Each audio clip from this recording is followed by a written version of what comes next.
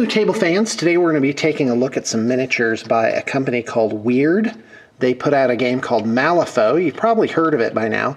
They've been around for a while. This is one of the companies that has really stood the test of time. I don't know that much about the game. We did do a little battle report exposition thing a few years back. You're welcome to look that up on our channel. Personally, I just think the models are really, really cool. They're very unusual. They're made most if not all of the line is made out of plastics.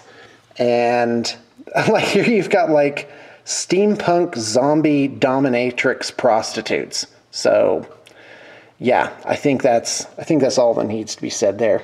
I don't know what's going on with this gal, but that is a great figure. Some of them are a little hard to put together. They have like some wonky pieces, but for the most part, they're extremely, extremely well sculpted, well executed, very evocative.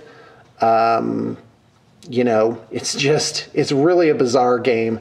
Strange company, but the fact is they're putting out really cool figures, and there's something to be said for that. Last item is there's been some base work done to these guys, and as you can see, a little bit goes a long way to make a model's base something special and give them that extra bit of character. Anyway, I just couldn't let these guys pass through without doing a little video on them and showing you this very cool line of miniatures by a very prolific and imaginative company. Thanks for tuning in, and I hope you got your inspiration for the day.